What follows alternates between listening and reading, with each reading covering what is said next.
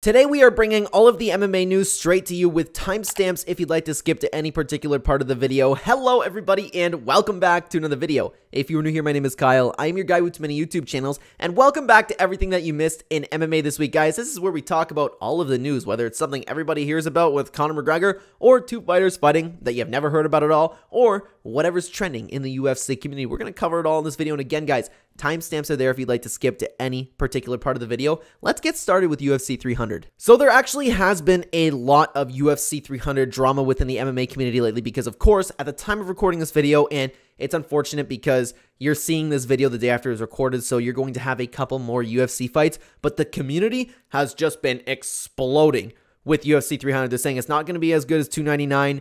That card is unreasonably stacked. 300, Dana White's hyping it up. Now we have Weili Zhang. Nobody wants to see a women's title fight on the main card. Plus, Yuri Prochazka versus Alexander Rakic is going to be an absolute boring fight with Yuri Prochazka. He's not capable of having a boring fight, so I don't even know if people are saying that, but we have like half the card, less than half the card announced, and people are going crazy about it. So the drama of the week has been all about UFC 300. I don't know about the fights that you're going to see announced last night, but that doesn't matter.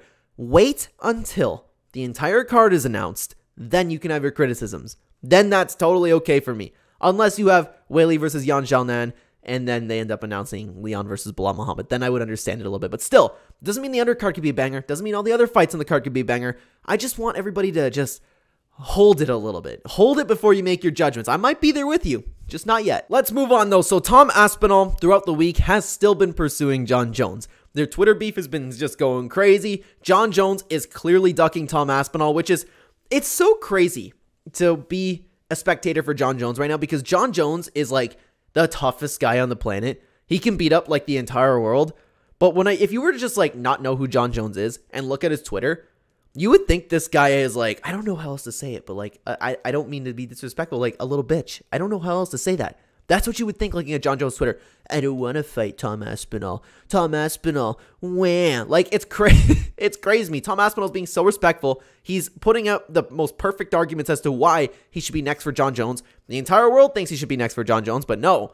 Jon Jones wants to build his legacy off of an old man. It's crazy to me what's going on. So Aspinall's still chirping. Jon Jones is still on Twitter responding to random fans. Don't get it, man. Might make a whole video talking about that, but it's crazy. More drama to talk about, though, because Sean O'Malley has been the center of attention this week because everybody's been making fun of Sean O'Malley, and I was going to make his whole separate video talking about this. Everybody's been making fun of Sean O'Malley throughout the entire week because this is essentially what the community's been saying. Oh, look who's not a star. Sean O'Malley's not a star because look at Dana White stacking UFC 299, and the MMA Guru kind of like started this whole thing where it's Sean O'Malley's fault because of him not being a star that the UFC isn't having great 300 fights and they're putting it all in 299.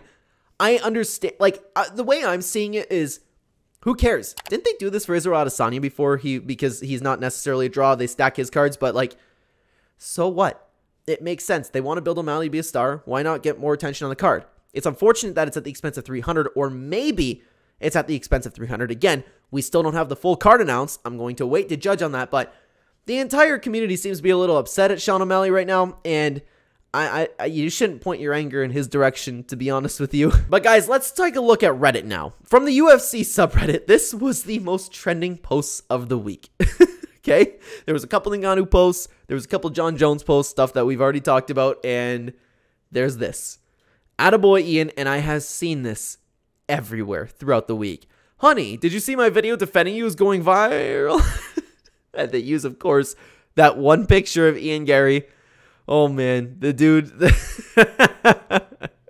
whoever made this, man, it's wild. It's wild. I've seen this everywhere throughout the week. So this is what you have trending in the MMA community this week. Well, let's get serious again talking about Paulo Costa, or not serious because Paulo Costa came out and said that he hasn't signed a contract to fight Robert Whittaker. In a shocking turn of events, Paulo Costa might not show up, but Paulo Costa himself did say the fight is still on, but I'm not going to believe a thing Paulo Costa says until he's actually in that octagon. I trust him to fight less, more so than I do Jon Jones. How crazy is that? You gotten to a certain point, Paulo Costa. It's nuts, man. Next up, guys, Jim Miller actually started a petition, or he's beginning to start a petition. He said this at his media day. So what he wants to say, and you'll have to excuse my language, at UFC 300, because we know he is fighting on UFC 300, he wants to start a petition, or is starting a petition for the UFC fans to have Bruce Buffer say and introduce him as Jim fucking Miller in the octagon.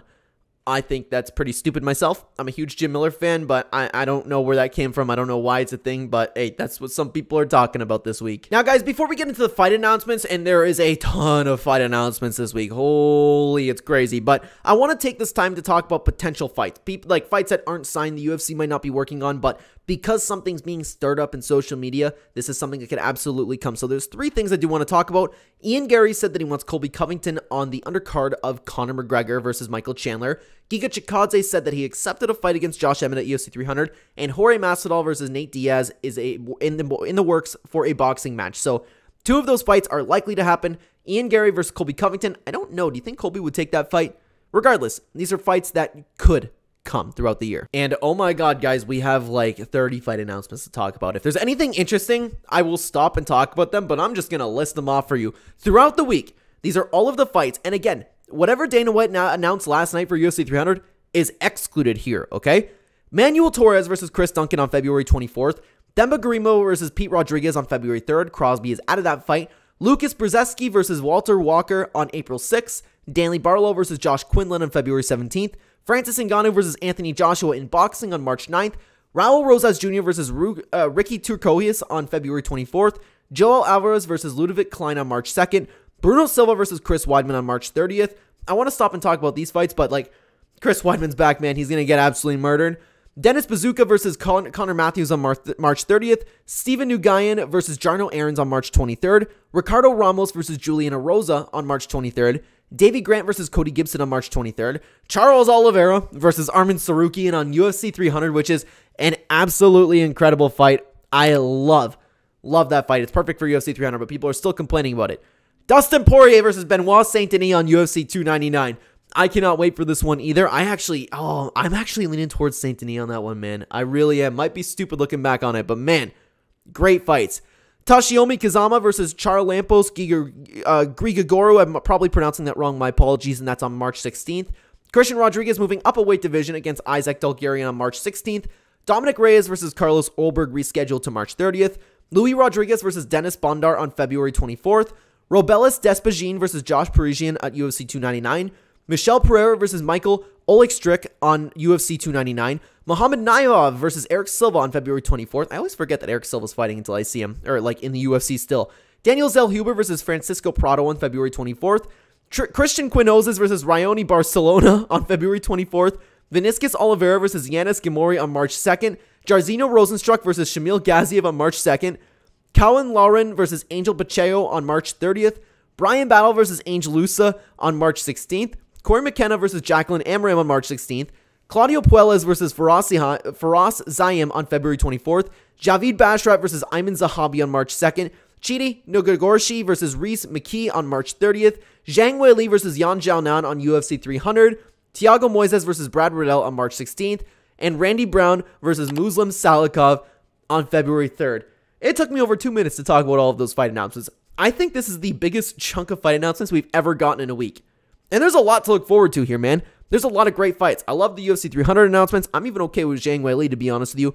Brian Battle's always great. I like watching Randy Brown. Shamil Gaziev, I'm interested in taking on a contender. Poirier versus Saint-Denis, probably the best one on there. Dominic Reyes, Chris Weidman are back. Muhammad Naimov is always fun to watch. I'm really looking forward to him. I'm looking forward to watching Christian Rodriguez as well. There's a lot of great fights to look forward to. Holy, that's a lot of fights, man. A big week of fight announcements. Now for fights to watch this weekend, guys, we also have a ton of fights. You have one championship in LFA both tonight, one fight night in LFA having their big return. UFC has their big return tomorrow. You guys can't miss any of these cards, to be honest with you. Well, I'm going to have to miss LFA because one championship's my personal favorite organization. I will never miss their cards, so I'm not tuning in to see LFA when they're having the same night as one championship. But man, fights are back. Fights are strong. I'm excited for a year. But speaking of being excited for a year, guys, I do have a question for you. Do you feel bad for Belal Muhammad with everything that he's been going through, especially with the fans? Well, if you do, check out this video. Or if you don't, just check out the video anyways and disagree with me in the comment section. Check out this video I made. I feel bad for Belal Muhammad, and I'll let you know why in this video. Thanks for watching, everybody. Take care.